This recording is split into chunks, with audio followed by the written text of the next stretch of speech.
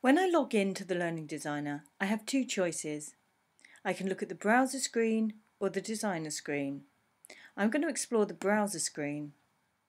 The browser screen shows me a directory of all of the designs that have been created by users of the Learning Designer so far. I'm going to look in the category grouped by user.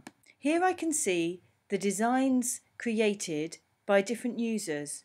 So for instance, if I click on Brigitte, I can see that she's created a design called Running a Virtual Class. That's something I'm interested in, so I'm going to take a look at her design. Now I think I can use this design myself. I think I can adapt it to a slightly different purpose. And so what I'm going to do is turn editing on.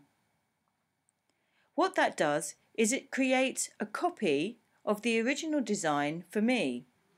But the first thing I need to do is change that name because I don't want it to be called Copy of Running a Virtual Class. I think I'm going to call it Teaching with Wikis and Blogs.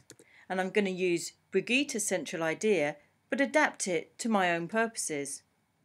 So while she says in her first TLA that she wants the students to find out about web conferencing tools, I'm going to suggest they find out about wikis and blog tools.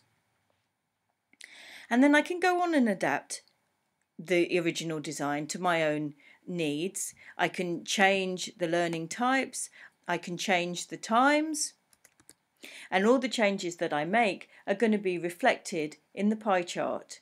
And when I'm finished, I can click Save to create a design adapted from the original design with the new name, which will appear under my list of designs.